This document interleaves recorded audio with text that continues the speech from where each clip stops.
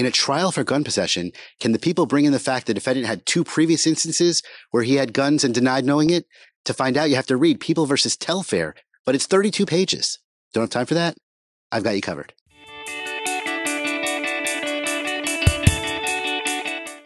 This is TLDR, Too Long Didn't Read, where I cover New York Court of Appeals cases, and I try to do it in 5 minutes or less. This is the episode on the case of People versus Telfair. The citation for this case is 2023 New York Slip Opinion 05965, published by the New York Court of Appeals on November 21st of 2023. The issue in this case, it's a Molineux case. The question is, are prior instances involving a claimed lack of knowledge of gun possession relevant to a present charge of gun possession? To understand and appreciate the context of this case, I think the important background that's helpful is the concept of the Molineux application itself. The Molineux rule, it's from a case called Molineux, is basically a general rule that in general, evidence of a defendant's prior bad acts or prior uncharged crimes are inadmissible, are not admissible not admissible in a criminal trial.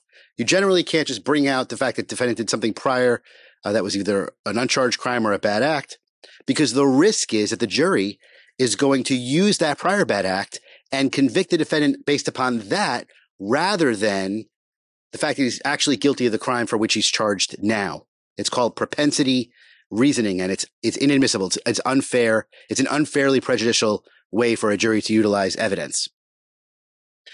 So that's not allowed. But there are exceptions, and it's a non-exclusive list of exceptions. There's actually a list of exceptions that we know by an acronym. We say MIMIC, M-I-M-I-C. And what is that? It's motive, intent, mistake or lack of accident, identity, and common plan or scheme. And then others. It's a non-exhaustive list.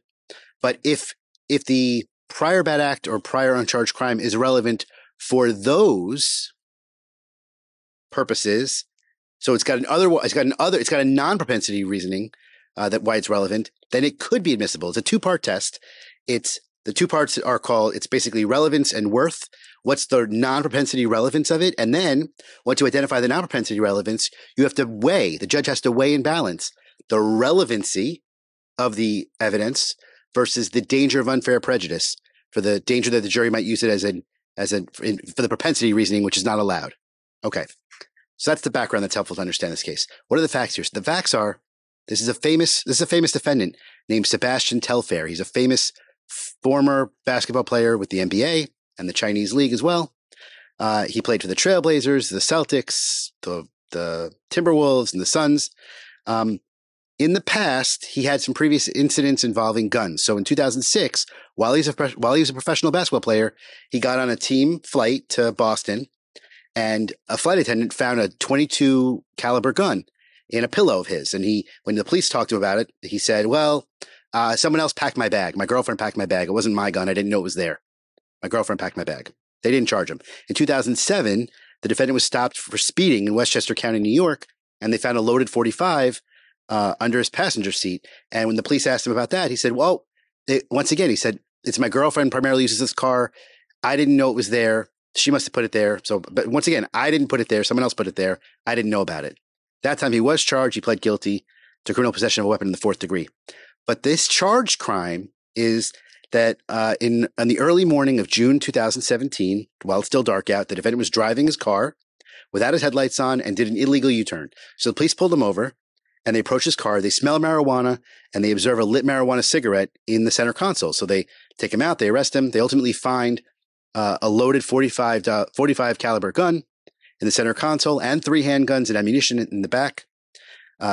Each gun was legally purchased in Florida and registered to the defendant.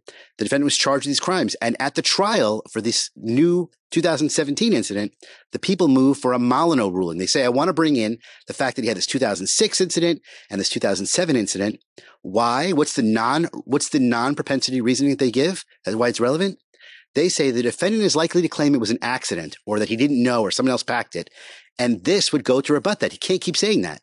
He's done that twice before. The defendant opposed that application.